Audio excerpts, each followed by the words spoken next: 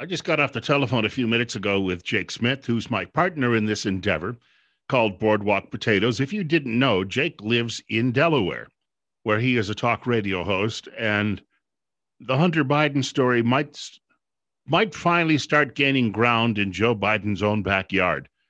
The police department in Newcastle County is under some what you might call extreme pressure because they got a delivery as well. That's the biggest county in Delaware, and it's the one where Joe Biden's main residence is.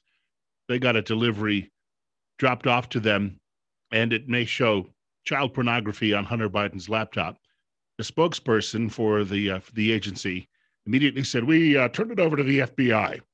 That's because nobody in Delaware, which is a state run by the Bidens, wants to have anything to do with this because of personal fear about what might happen, retribution. So they're trying to wash their hands of it as quickly as possible.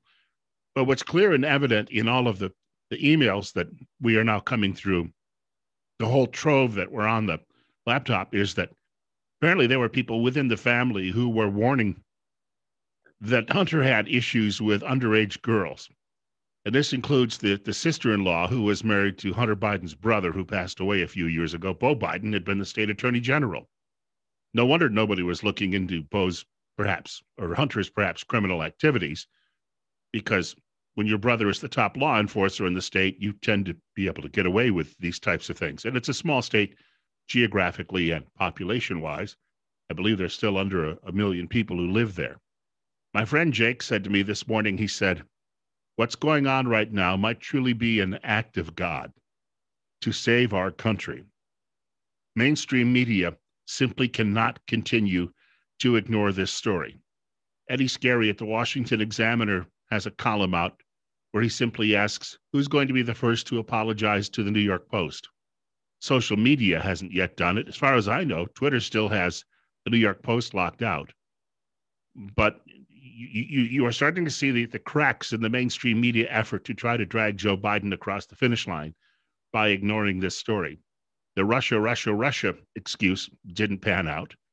And then there were people who were saying, well, Hunter Biden's he's got issues with addiction. We shouldn't be picking on him. If his addiction issues led him to hoover up money from various bad actors around the world, and then he split that money with his dad in exchange for favors, then the media will argue, well, old Joe's got dementia. He was easily played. Really? And you want him in the White House then? Is that it? You see, whatever they can come up with isn't going to work any longer. We've got to ensure that the public at large knows just how serious these charges are. You've got to yell it from the highest hill, because where you live, you may not have any assistance. Our local newspaper today is focused on, we had a health district meeting last night, and the health district voted 5-4 against having a mask mandate. And these people are all upset. The headline reads something along the lines of, let me just share this if I could for a moment. This just shows you the usual media perfidy. But the headline is this. It says, politicians say no to Dr. Please. It's the lead story, but it goes on like an op-ed page or op-ed piece for 2 pages. You've got to realize these politicians answer to voters. And if the voters don't want it, the politicians then don't want it. We're not run by elites in this country. We're still run with the consent of the governed. That is, we select our leaders and then we expect them to do the job for us, because we all can't always squeeze into one room and make the decision on our own. And so mainstream media is still trying to play the totalitarian game. And I guess if mainstream media had its way, we just simply wouldn't have elections any longer whatsoever. They would just come along and say, hey, the following people that we like, we're going to put them in charge. I mentioned this on the program yesterday. There's a group that goes around the country and they try to demand that when you have governments that have prayer, they try to demand then that they should also be able to have an opening prayer themselves.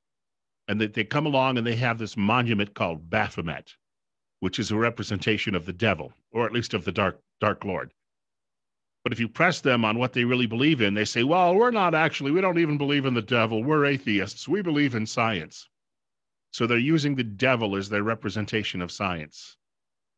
And apparently they've got bats in their belfry, because it hasn't occurred to them that that's a pretty terrible analogy that they're making at this point.